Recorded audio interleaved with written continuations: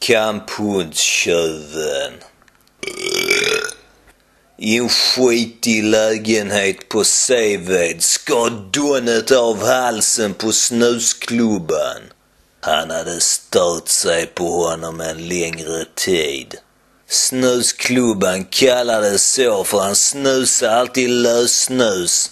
Men han hade inte vett nog att stänga sin dreglande flabb så skiten bara rann ner för halsen.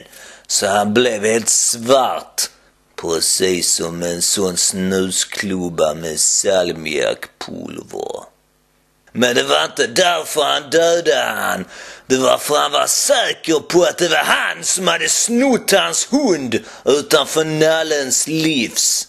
Den djävulen, tänkte Donet och pissade i blodpölen på golvet medan han inväntade snuten. Men vad Donet inte visste, det var att den riktiga förövaren bodde bara 150 meter bort på Lantmannagatan.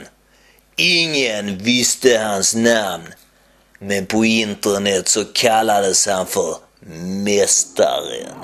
Han hade idéer, businessidéer. Han samlade på kamphundar, bara de bästa. Tungvikt i pungen, halpäls, vassa tänder. Man knäcker inte ben med kroppstyngd utan med käktryck, hade han läst på internet. Han hade gett dem passande artistnamn.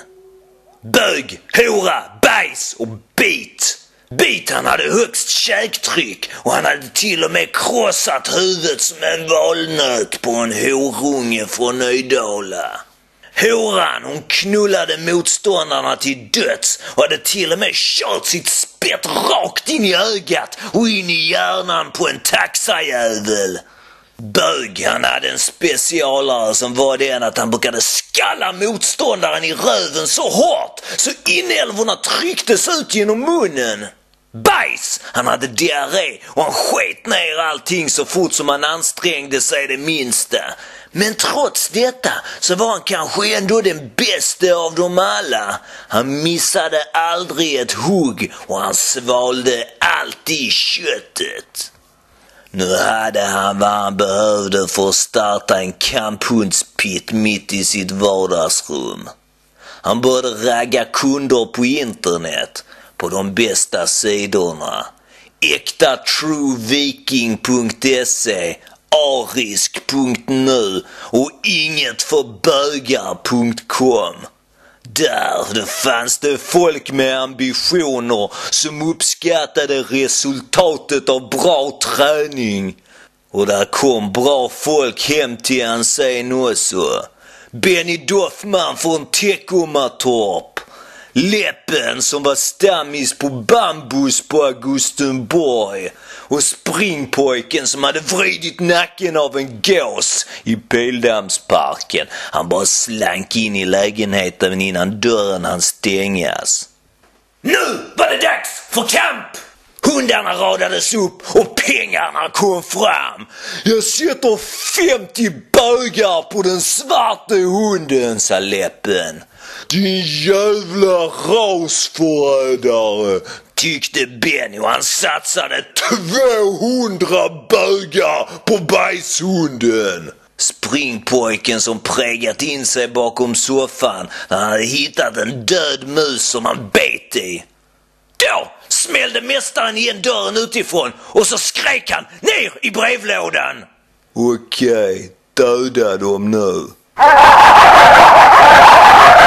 Hundarna fick spel, hundarna for runt i lägenheten och Bit, han slet av knäskålen på Benny så han föll framåt så Bög kunde skalla ut inälvorna på honom och horan, han knullade liket. Läppen, han sprang och låste in sig på dass. Snål som han var så hängde han sig med sitt fula skärp så byxorna de åkte ner och man kunde se att han hade tatuerat ett porträtt av Julia Roberts som Pretty Woman på låret när han hade skrivit under Hora. Springpojken, han klättrade ner från balkongen men han slant och föll ner från balkongen rätt ner på på asfalten, mitt framför restaurang Häschäng, där ägaren kom ut och bad honom att flytta på sig. Kan fan inte ligga här och skrämma bort kunderna, din dumme jävla idiotajävel. Så han fick halta därifrån bäst han kunde. Nu så öppnades dörren till lägenheten och mästaren, han gick in och samlade upp de halvtrasiga sönderslitna sedlarna från golvet. Hundarna, de fick äta upp bevismaterialen. Mästaren, han gick ut på flashback i sin kamphundstråd igen, där han skröt om att han hade blivit 250 bögar rikare. Men där var ingen som trodde han. Bull, va?